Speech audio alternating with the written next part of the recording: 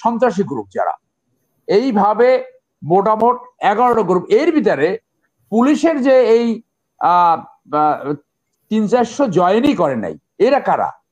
ওরা তো এখন সন্ত্রাসী হিসেবে বিভিন্ন জায়গা এরকম আপনার এসকারমিশেস করার চেষ্টা, খন্ড যুদ্ধ করবে, কাউকে গুলি করবে, কাউকে মারবে।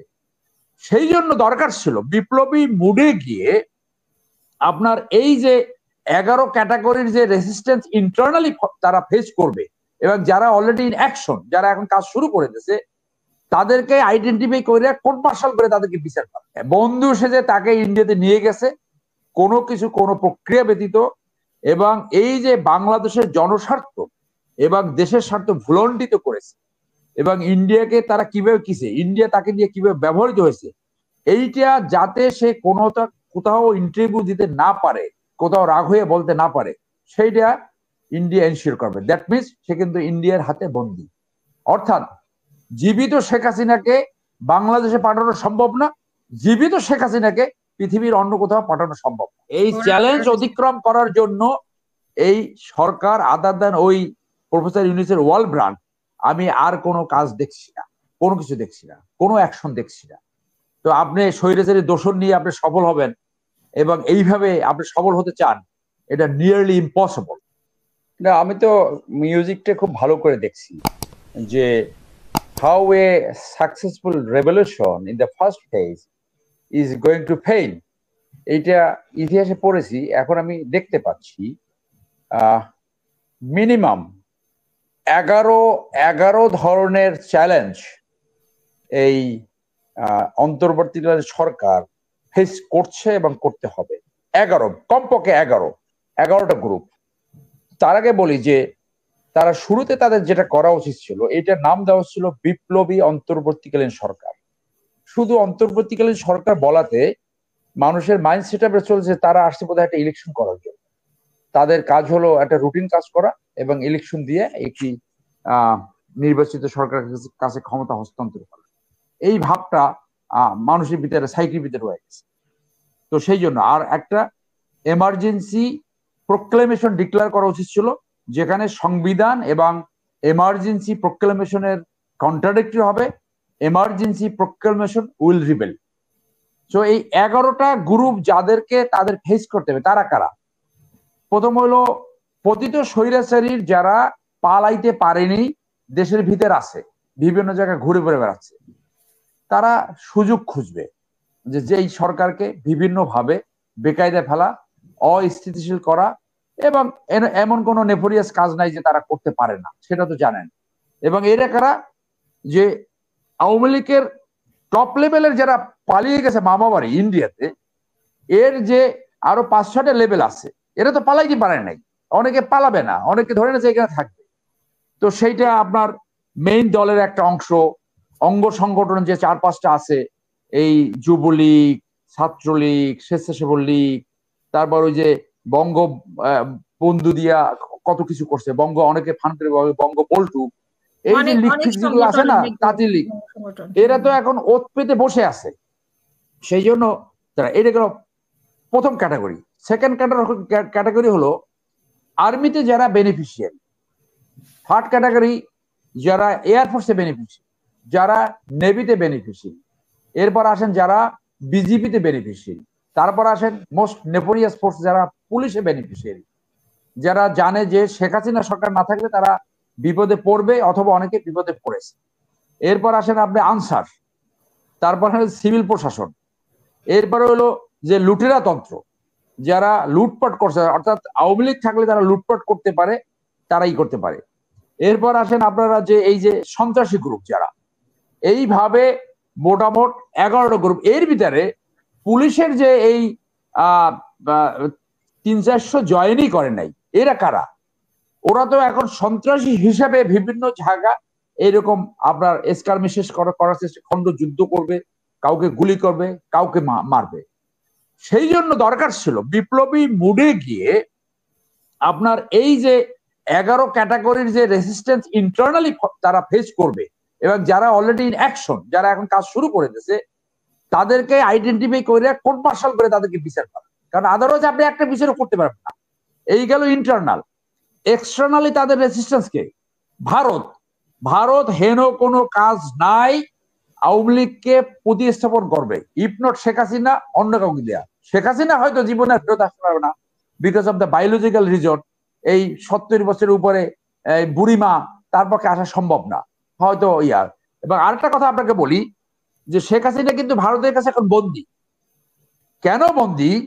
কারণ ভারত যে তাকে এই লেন্দুক দর্জি যে বানাইতে চেয়েছিল এবং ভারতকে সে যা যা কিছু দিয়েছে সেইটা যাতে কোনো ইন্টারভিউতে সে দিতে না পারে, বাইরে কোথাও প্রকাশ না করতে পারে, কোনো কোনো কোথাও সে রাগ হয়ে বলতে না পারে, সেই জন্য আমার ধারণা, আমরা সেদিন এক জায়গায় আলোচনা করেছি এবং আই এগ্রি, যে জীবিত Sheikh Hasina has to be in the captivity of India.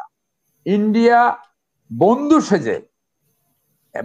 সেজে তাকে ইন্ডিয়াতে নিয়ে গেছে কোনো কিছু, কোনো প্রক্রিয়া ব্যতীত। এবং এই যে বাংলাদেশের জনস্বার্থ এবং দেশের স্বার্থ ভুলণ্ঠিত করেছে এবং ইন্ডিয়াকে তারা কিভাবে ইন্ডিয়া তাকে নিয়ে কিভাবে ব্যবহৃত হয়েছে, এইটা যাতে সে কোথাও ইন্টারভিউ দিতে না পারে, কোথাও রাগ হয়ে বলতে না পারে, সেইটা ইন্ডিয়া এনশিওর করবে। দ্যাট মিনস সে কিন্তু ইন্ডিয়ার হাতে বন্দী। অর্থাৎ জীবিত শেখ হাসিনাকে বাংলাদেশে পাঠানো সম্ভব না, জীবিত শেখ হাসিনাকে পৃথিবীর অন্য কোথাও পাঠানো সম্ভব না। তার মানে তার অবস্থাটা দেখেন। এই তো এইখানে এই যারা একজন আমাদের সালাউদ্দিন গিয়েছিল যে তাকে মামলা ফেস করতে হয়েছে, ট্রায়াল ফেস করতেছে, এখন এই যে শত শত যে পালাইয়ে গেল, এই যে টাকাগুলো পাচার করছে এবং সাথে টাকা নিয়ে গেছে, এইগুলো তো ইন্ডিয়া এনজয় করে। দেখেন একজনের বিরুদ্ধে কোনো প্রসিডিংস ড্র করেছে? করে নাই, কখনো করবে না। কারণ এটা তো তারা চাচ্ছে যে তারা আসুক এবং তাদেরকে দিয়ে তারা এই বাংলাদেশকে আনস্টেবল করবে, বাংলাদেশ যাতে উন্নত না হতে পারে, সুশাসন এই বিষয়ে গণতন্ত্র না আসতে পারে। তো সেইখানে এতদিন পরে তাহলে এক্সটার্নালি তাদের সবচেয়ে বড় চ্যালেঞ্জ হলো ইন্ডিয়া। এবং ইন্ডিয়া কোনো চেষ্টা তারা বাদ দিবে না যে এই ইউনূস সরকারকে ব্যর্থ করার জন্য। আর দ্বিতীয় চ্যালেঞ্জ তারাকে, সেটা হলো রাশিয়া।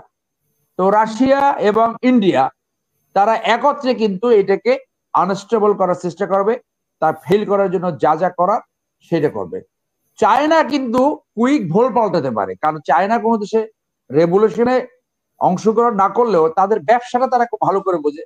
যে সরকারি আসুক তাদের সাথে তারা ব্যবসা কিন্তু করে যাবে। অলরেডি কিন্তু আপনি দেখছেন যে বিএনপির মহাসচিব সহ বিভিন্ন তাদের সাথে মিটিং টিটিং হয়েছে।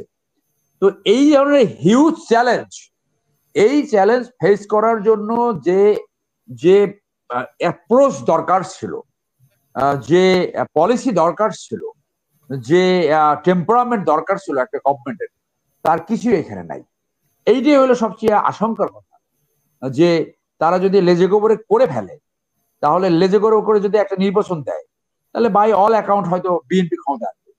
বিএনপি এসে যদি ওই একই ধরনের একটা সরকার পরিচালনা করে যেটা আওয়ামী লীগ করেছে, ওইটা কিন্তু আওয়ামী লীগকে রিহেবিলেট করবে, হয়তো ইন দ্য মডিফাইড ফর্ম।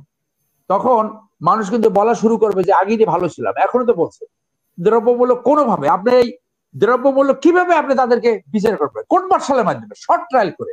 এই যে পুলিশের যারা সদস্য পালাইয়া এখন বিভিন্ন জায়গায় সন্ত্রাসী কার্যক্রমে লিপ্ত হবে, তাদেরকে আপনি কিভাবে নিয়ন্ত্রণ করবেন? ওই কোর্ট মার্শাল। তো সেইখানে তো আপনি যাচ্ছেন না, যার জন্য they have started with a wrong concept.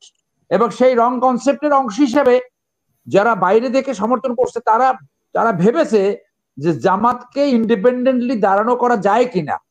কিন্তু জামাতকে এদেশে মানুষ কি আসলে গ্রহণ করবে? Very very difficult, very very difficult.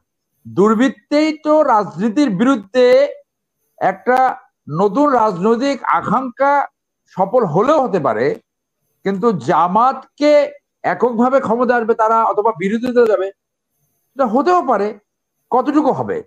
কিন্তু এই বিপ্লব সফল হতে হলে আইদার এক্সিস্টিং দলগুলোকে বিপ্লবের যে চেতনা, সেই চেতনা ধারণ করে মডিফাইড হতে হবে, অর্থাৎ তাদের দেখাতে হবে যে তারা ট্র্যাডিশনাল একটা এই লুটেরা তন্ত্র, মাফিয়া তন্ত্র অথবা একটা দুর্বৃত্তায়িত রাজনীতি পরিহার করতে পেরেছে।